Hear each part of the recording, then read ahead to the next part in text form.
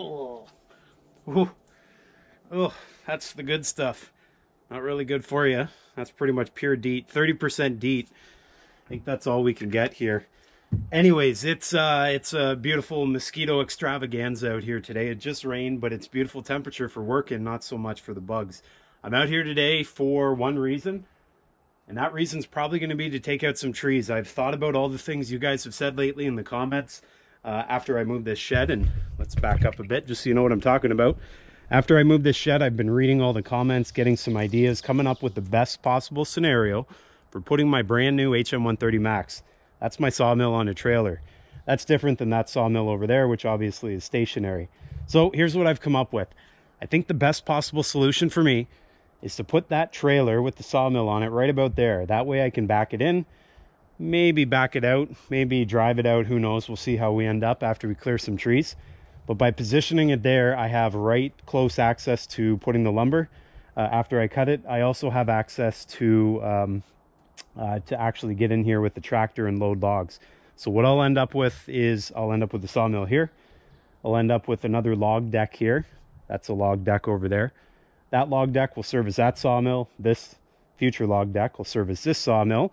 This sawmill will be able to come and go. And I'll obviously put a roof over this. So the roof I'm talking is basically an extension of this roof right here. So I think what I'm gonna end up doing is just extending those rafters out further, and it'll probably come out somewhere in here.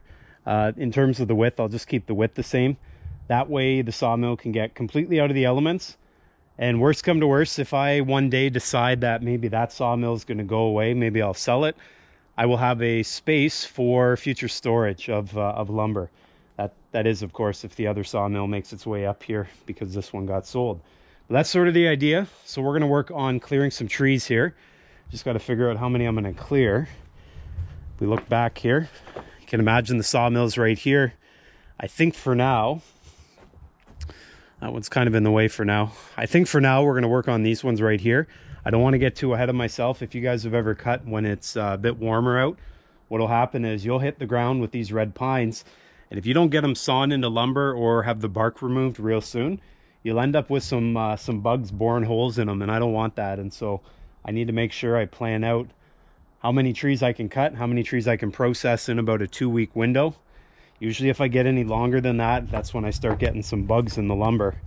And if you guys make your way over here, this log I left too long, so it's definitely going to have some bugs in it. Sometimes you can actually see the exit holes. And of course, when I want to show you guys, I can't find any. So maybe we are okay with this log, but generally you can see the little exit holes from some of the bugs. We'll find out when we mill that sucker. All right, so let's get back to talking about this shelter here I'm going to build. I'm going to build the rafters at a 2x6s. Going to have 2 foot on center spacing. In terms of the overall width here, I'm going to probably make it have a 14-foot opening so it'll match that. But I might make the actual structure like 20 feet long, because I think my long-term goal is to add an extension onto that mobile sawmill. That'll make that a Woodlander XL trailer technically, because it will then allow me to cut up to 16-foot 11 logs. I think that's going to be my long-term goal. Not quite there yet, because I've got this sawmill behind me, the older HM130, that can cut up to that 16-foot 11-inch length. I don't think I'm going to add the extensions quite yet on my trailer, but I think that could be coming down the road at some point. And so at the very least, I want to leave that option open. And so I'm going to make the structure here a little bit longer than the lumber shed here. I'm also going to make the log deck, as I was mentioning, right in front of the sawmill. So if you can imagine, the sawmill will get backed in right there. Right in front of it, I will have my log deck. Partial covering of the log deck will happen by that roof, but I'd imagine that roof probably won't extend over the entire log deck. We'll see how we make out once we get going. So if you can imagine, about 8 feet of space from the edge of that lumber shed to the start of the log deck, then the log deck will probably come out a good 8 feet or maybe even 10 feet. And then these trees will be gone. I can come in here, load logs onto the log deck, roll them onto the sawmill, cut the lumber there, load it right behind me into the lumber shed. I can also access that lumber shed easily when using the other sawmill by just walking across here. That gap in the floor, as I talked about in my last video, I'll be filling that in, taking out that 2x4, taking down the tarp, so that'll allow easy access. One thing that I'm going to do, I think, and this is all thinking because I haven't obviously done anything yet, I'm going to create a little bit of a space between both sides of the log deck, as opposed to putting those pieces across.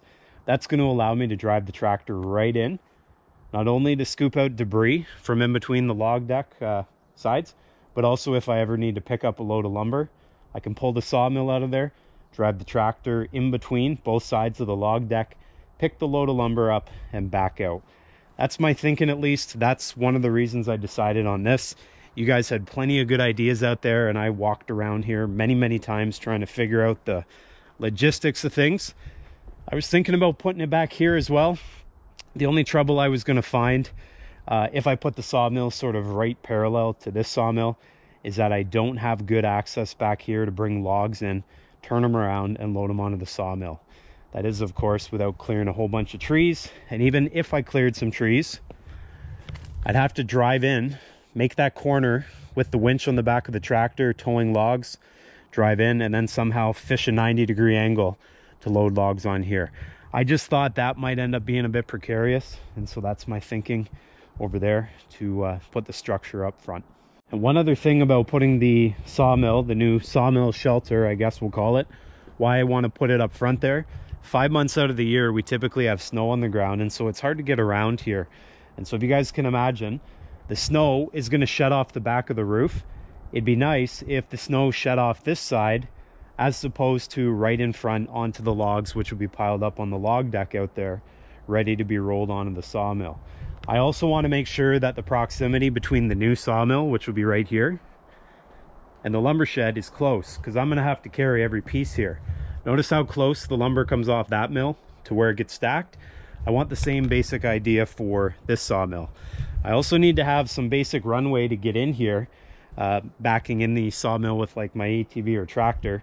And so I figured having it here, if we look out this way, by removing one tree there, I'd have no problem driving down the trail, backing in here, driving out again, and away I go. So that's sort of the thinking, and that's why we're going to get underway, starting to clear some trees here today.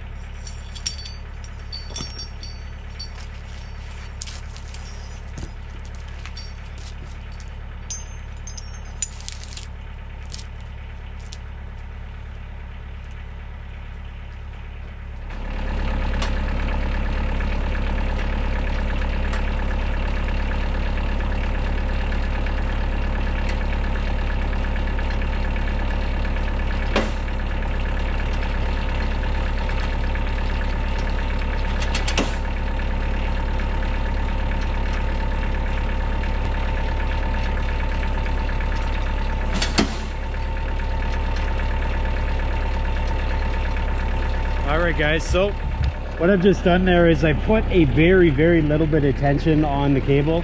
I don't want to torque on that tree over there. I still have to cut it. You guys can imagine if I put a lot of torque on that, I make the back cut might start to barber chair on me, and we're not going to do that. So just enough tension on the cable just so it picks it up off the ground. I'm going to go do my face cut, then we'll do my back cut, and then hopefully it'll fall sort of in line with where the cable is. All right, so we're sort of threading the needle here. I'm going to try to get the tree to fall in between this red pine here and the log deck. Keep in mind this log deck's being replaced. If it clips it, it's not a big deal, but I think it'll be all right. Where some of the concern comes from, if you guys look up top to that red pine right there, see all the branches up there? It's probably going to trim them off, and well, that's not bad because that tree's going to be coming down eventually. Anyways, one of the things I'm trying to avoid, you guys see the edge of that roof there? We don't want to hit that, obviously. That's why I have the cable hooked to it. I could probably make this cut and not have it hit the building, you know, 9 times out of 10. But the 10th time is the time that gets you, and we don't want to have any any of those, especially with structures or anything like that. So let's make this cut, then we'll pull it with the cable and we'll help guide it down that way.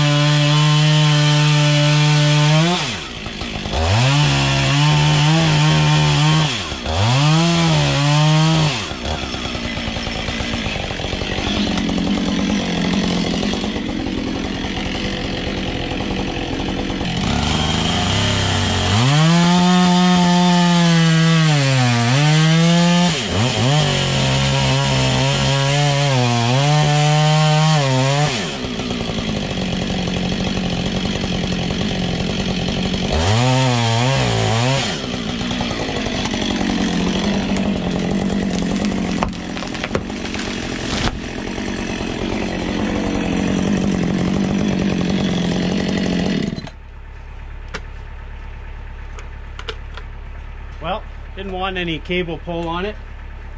I guess I wanted to go exactly as it was. Generally, I don't like to cut too much of the back cut there, just enough to hold the tree, but obviously it had a good lean on it, so it took itself out. Fell right where we wanted, so that's a good thing. I guess we'll put the cable into action on the next one. The next one's gonna be this one. You guys have a look at it right here. So this one, I could have it come across the log deck. The only trouble with that, I don't want to break anything. Not yet anyways, because then I want to load these logs onto there to cut. Alternatively, I can try to pull it through there. But if you guys have a look upwards, have a look up there. You guys see all those branches? I'd have to pull it through those branches there. Whereas over here, there's nothing. What are we gonna do here? Guess I'll think about it.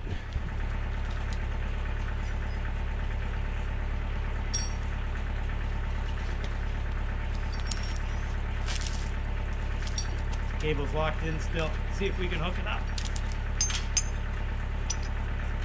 Success. Okay, just gonna pull the slack off that and we'll give her a cut.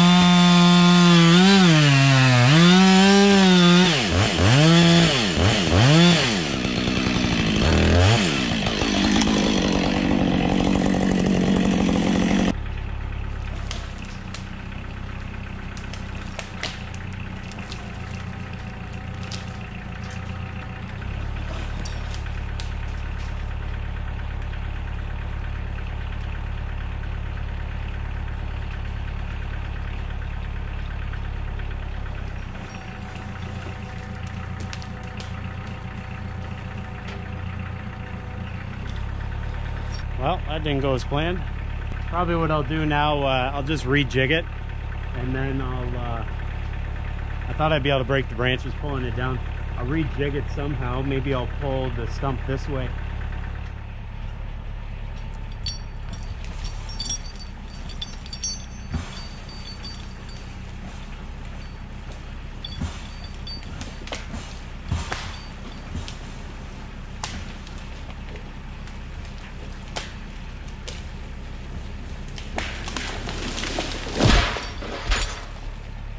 Well, not exactly what I envisioned, but came down nonetheless safely, and that's the most important thing.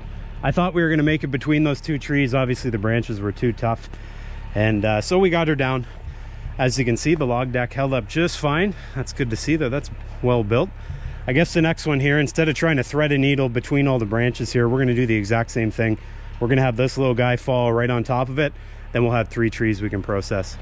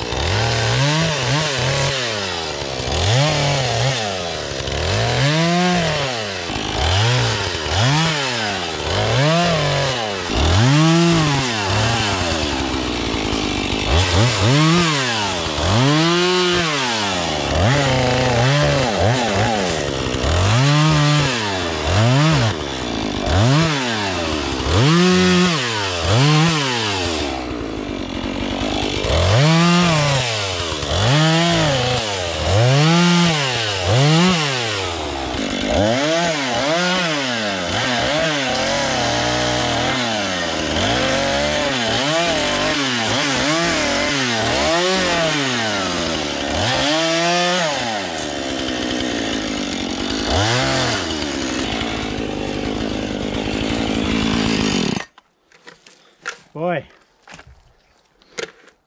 one thing about tree work, if you guys don't do tree work, or maybe you're in better shape than I am, it certainly puts sweat on the brow.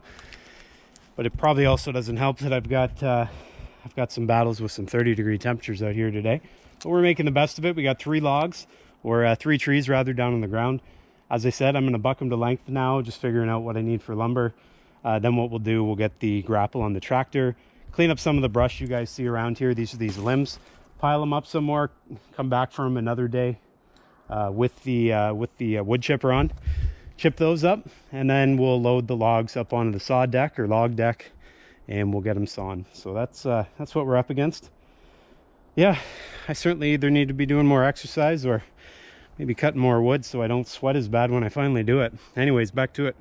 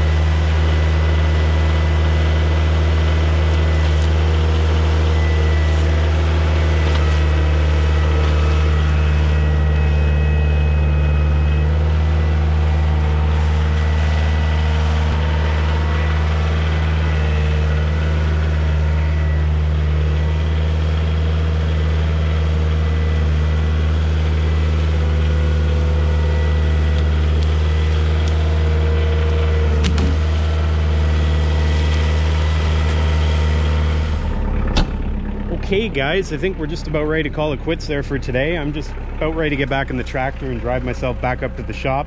Got the forks on the front, gonna move around some IBC cages of firewood. Be sure to come back and check that out. We accomplished a lot out here. I definitely got some exercise, probably got some vitamin D from the sky, and I certainly gave some blood with some bugs. What we did was we cut down 3 trees here. Eventually we'll cut down the rest of the trees here, or at least 4 or 5 of them, in order to make way for a bit of a continuation of the roof line there on my lumber shed. That continuation will then protect my brand new sawmill, my 2022 HM130max, the one on the trailer. That'll sit right about here. Right here we'll be getting a log deck. This will be open. In between both sides of the log deck it'll also be open. So if I ever want to take out some lumber with the tractor, I can drive right in between it and lift the lumber back right out. That is, of course, if I don't have logs on the log bunks. Anyways, that's going to be for another day. First things first, we're going to be back out here real soon, sawing the logs into lumber up on my older sawmill. And I've also got this guy down here on the ground. That's about a 20-footer there. I'm not sure if I'm going to make that into a beam for my structure I'm building or what. But that's going to sit there for now. We'll be sure to document that on film if we do try to cut a 20-footer on a 16-foot 11 mil. We'll see how that goes. Anyways guys, I'm glad you joined me. Hopefully you guys get yourself outside and get some fresh air. Maybe don't give some blood with mosquitoes and that, but get out, saw some wood, and enjoy yourself. It's a beautiful life out here. Glad you guys joined me. Give her the old like-a-roo. See you guys next time.